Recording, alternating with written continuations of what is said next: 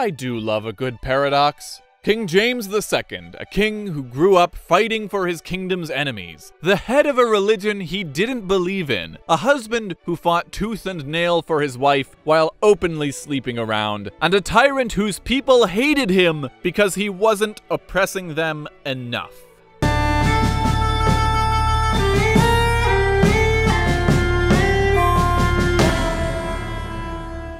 James II was the second son of King Charles I and raised in what you might call a broken home. King Charles was constantly looking for ways to rule England without the cooperation of Parliament, and was widely hated for making the English church slightly Catholic-y. Hold on to that thought, it's going to be important. Things finally reached a breaking point in 1642. Pack your bags, kids, we've got to go. Parliament's kicking us out. But you're the king!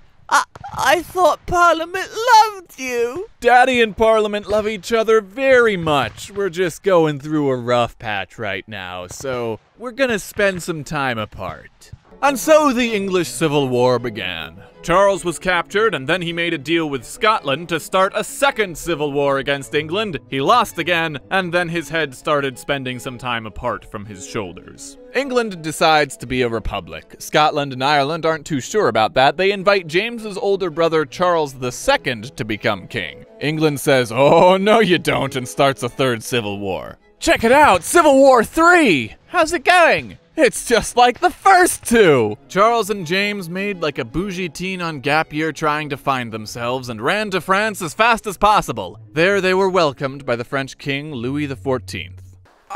I don't do kids. I don't want their grubby little fingers running through the portrait gallery. There must be something you can do with them. Hey, kiddos! Wow, we have so much in common! I'm also fighting a war against a parliament that thinks the king shouldn't have unlimited power. Lend a hand, would ya? James serves in the French army and gets promoted to the rank of lieutenant general, no doubt using his nifty new uniform and royal heritage to make inroads with the ladies. James was a prodigious womanizer and, quote, the most unguarded ogler of his time, though apparently his taste in partners was unique. As one historian quipped, his mistresses must have been given to him by a priest as penance. Things are looking up when James returns to Paris. You've got a lot of nerve showing up here. What? Don't play games with me. What, just because we allied ourselves with the men who killed your father, suddenly your brother thinks he's too good for France, huh? You allied with Cromwell? But then, to cozy up to Spain? After all I've done for you.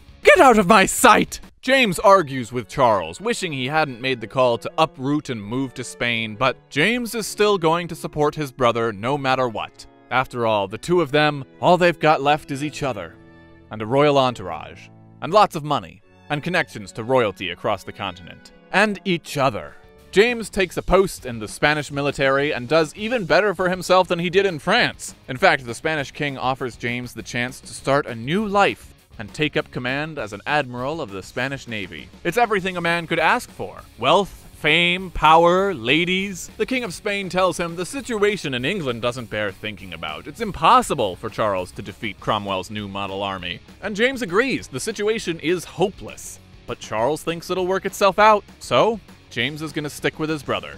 And Spain was right, Charles never did defeat the new model army. Something much more interesting happened. When Cromwell died, the newly elected parliament was made up mostly of moderates and people who kinda sorta want the king to come back. But the army continues to be the real force in charge of the country. One commander, named Lambert, seems to be preparing to install a new military Lord Protector, but another commander, named Monk, has aligned himself with public sentiment. Monk defeats Lambert, comes into parliament, and says, This clearly isn't working. It's anarchy. I've got a new plan.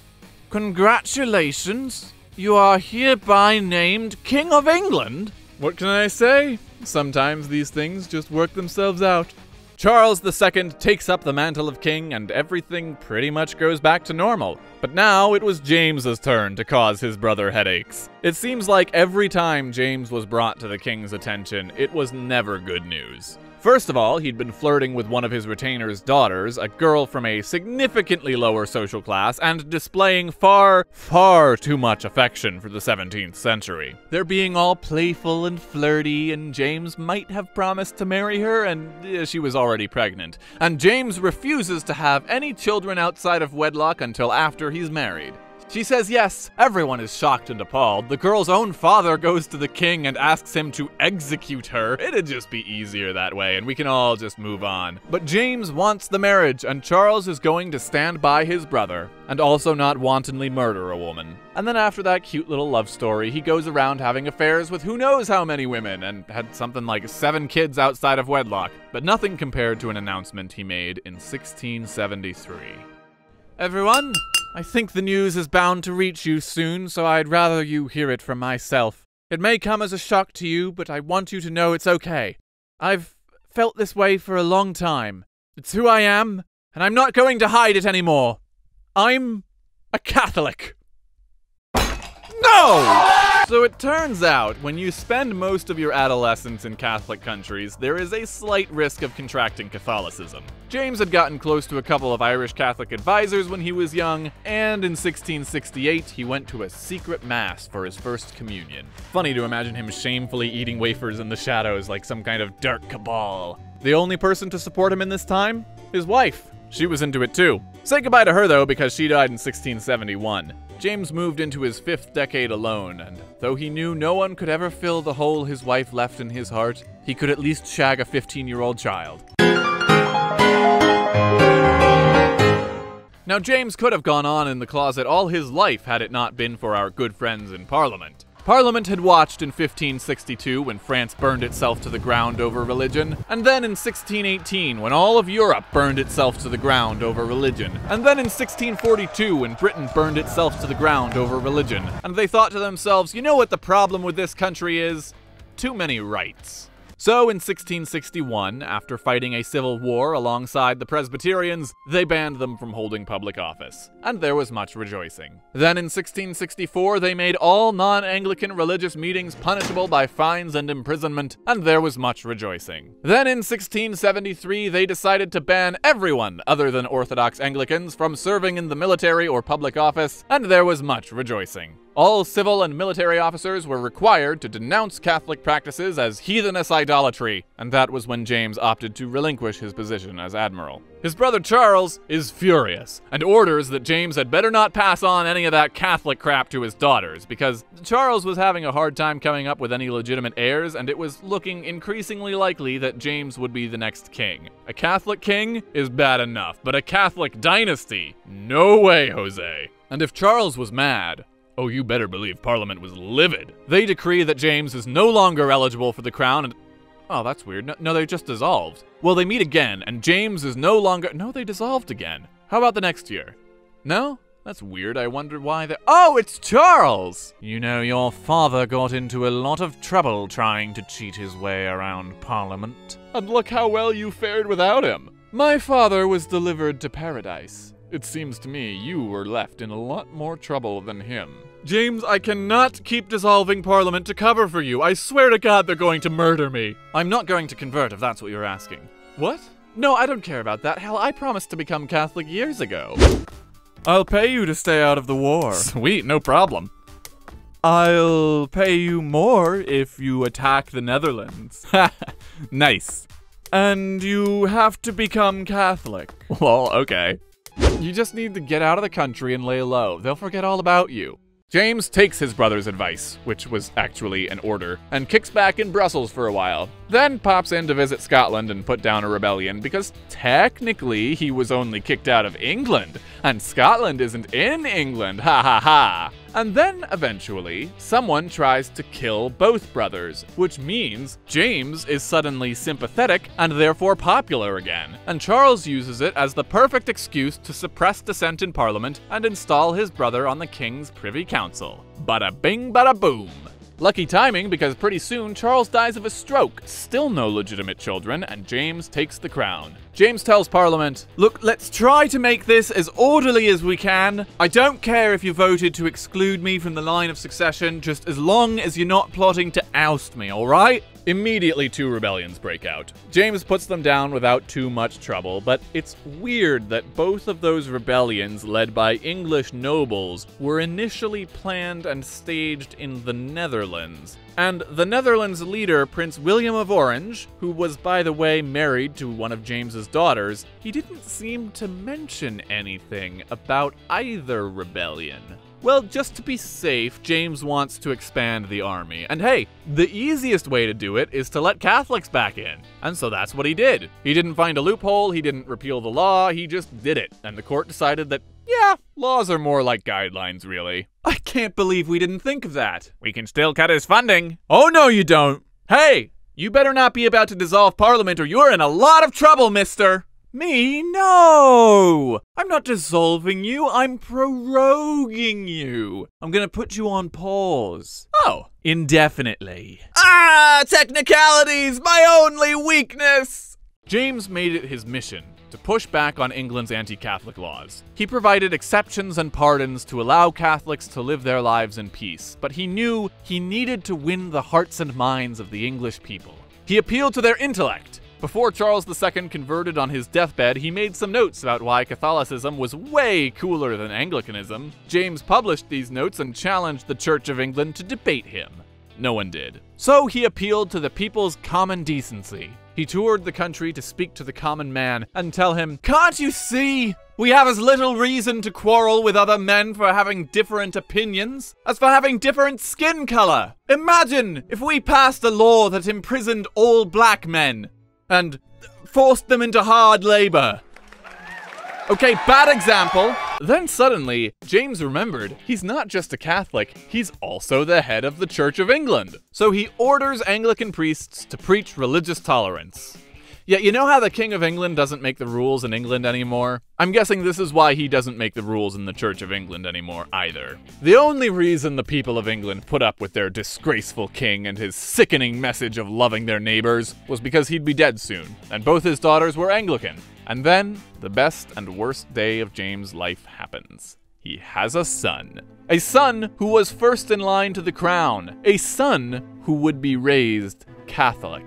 Panic across England! The king has a son! He has a son, and he's going to be king, and he's going to be Catholic! The King of England is going to be Catholic forever! Parliament tells King James, "F you! We'd rather be occupied by a foreign army than led to freedom by a Catholic." And so they invited a foreign army to occupy Britain. Remember William of Orange? He's married to one of James's daughters, and he's coming to London. Well, James catches wind that an invasion is coming. Louis XIV of France offers to help, but James turns him down because 9 out of 10 dentists recommend not recruiting a foreign army to make war against your own people.